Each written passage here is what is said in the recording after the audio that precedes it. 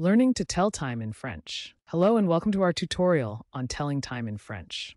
This is a vital skill for anyone learning French, whether for travel, work, or personal enrichment.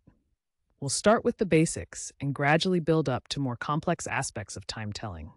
First, let's understand the 24-hour clock system used in French. Unlike the 12-hour system common in English, the 24-hour format offers a clear and unambiguous way of telling time. We'll learn to read and express time using this system. To ask what time it is in French, you say quelle heure est-il? To tell time, like 3 o'clock, you would say il est 3 heures.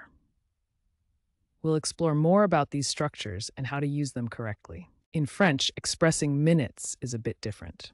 For example, 3:15 is 3 heures et quart, and 3:45 is 3 heures moins le quart. Let's break down these phrases and learn how to use them effectively. Half past an hour is expressed as et demi in French. For instance, 3:30 is 3 heures et demie. We will go through several examples to ensure you are comfortable with this expression. AM and PM are not directly used in French. Instead, specify the time of day using du matin for the morning, de l'après-midi for the afternoon, and du soir for the evening. Let's see how to incorporate these into telling time. Now, let's put our knowledge into context.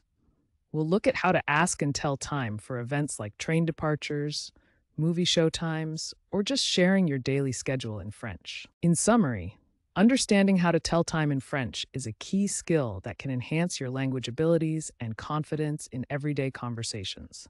Keep practicing, and you'll master it in no time.